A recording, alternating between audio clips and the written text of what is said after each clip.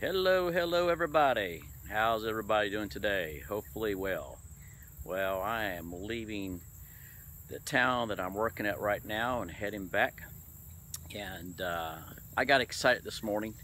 Um, there was a young lady who posted on my Facebook status about a progressive healing in her body. And while I was up in Kentucky area, and at a site that I was working at off-site, the young lady who had a hip issue going on with sciatic nerves shooting down her right hip and everything, and I prayed. And you know what? Nothing major happened. To be honest with you, I really was kind of a little shocked that there wasn't at least minor improvement. You know, my faith is growing in the Lord as I step out and do what He's called me to do.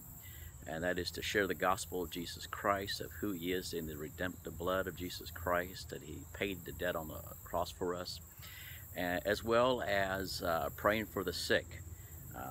You know, it's not the healthy people that need to hear the gospel, Lord. It's the unhealthy. It's the one who don't know Jesus Christ and the souls to be saved. And so I prayed it all. Nothing happened.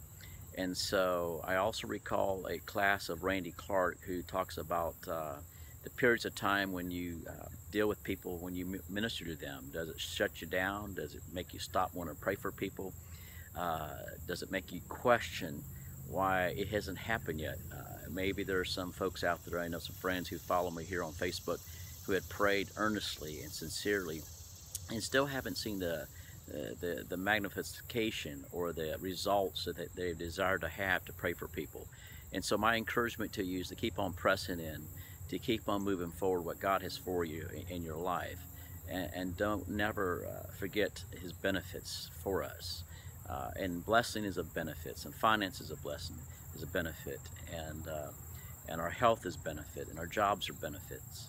And so I just say to you, keep on pressing in. And so I'm just reminded when these things now happen, I have a reference, a base to go by, and his emphasis, Randy Clark, is what do you do when it happens? And so you keep pressing in. And he reminds me of a story that he prayed for a young lady who was like 12, 13 years old, and he prayed first time in the meeting, second time in the meeting, third time, fourth time, fifth time, sixth time, say, and it never happened. And he had to go back home and to live with that memory for the rest of his life. And so he just had to give to God that sometimes it doesn't happen. But there's two things you have to remember this. It's always God's will to heal, and sometimes it doesn't happen. So I'm just so happy for Sabrina that God is moving upon her life, that she's seen improvement in her hip.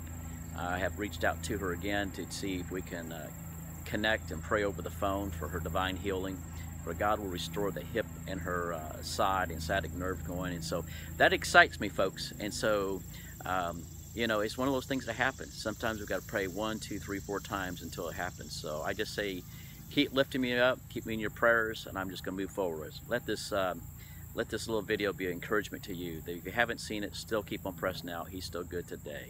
We just talk to you later. Bye.